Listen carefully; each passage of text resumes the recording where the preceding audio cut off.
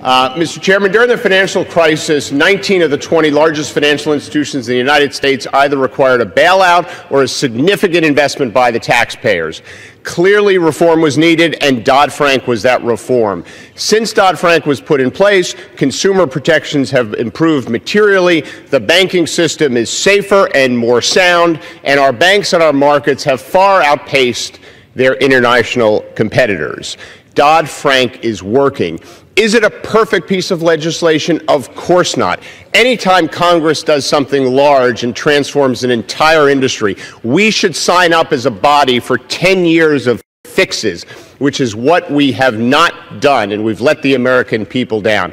Are we fixing Dodd-Frank today? No, we're pursuing a misguided and time-consuming and wasteful repeal effort. I urge my colleagues to reject the Choice Act, and I urge my Republican colleagues to work with Democrats on bipartisan reforms to Dodd-Frank that build on its strength and solve and improve weaknesses in the legislation. I yield back.